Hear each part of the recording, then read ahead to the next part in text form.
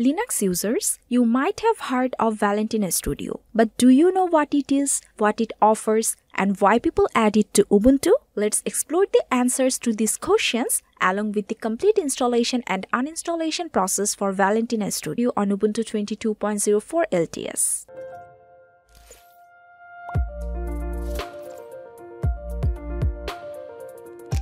Valentina Studio is a database management software that supports MySQL, PostgreSQL, SQLite, and Valentina DB. It offers a visual interface for easier schema design, query running, and data analysis. Now I will show you how to install Valentina Studio on Ubuntu. At first, to make sure all system packages are up to date, run the command sudo apt update and then sudo apt upgrade. Hit enter and my system is updated. After successful updation, now I will install the Valentina repository to Ubuntu system. For that, I am using this command. All the commands used in this video will be added in the description box. So for the commands, don't forget to check out the video description. Now I am hitting enter, pressing enter to continue. And the repository installation is done. After this, again I need to update the system with the command sudo apt update. Hitting enter again.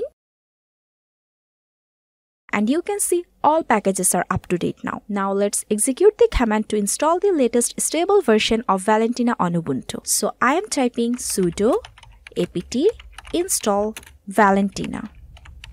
Hitting enter. Pressing Y to continue the installation. And you can see the Valentina installation is done. You can check the version by using the command valentina-version.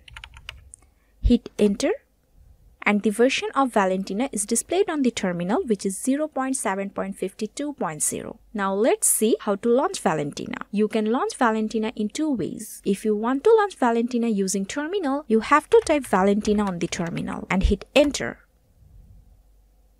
And you can see Valentina Studio is launched. Now you have to do the necessary settings and after that you can use Valentina.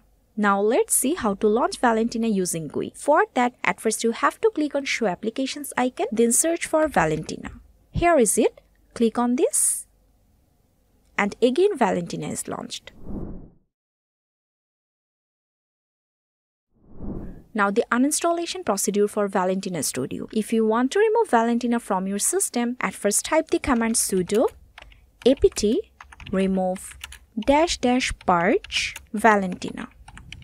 Hit enter. Press Y to continue.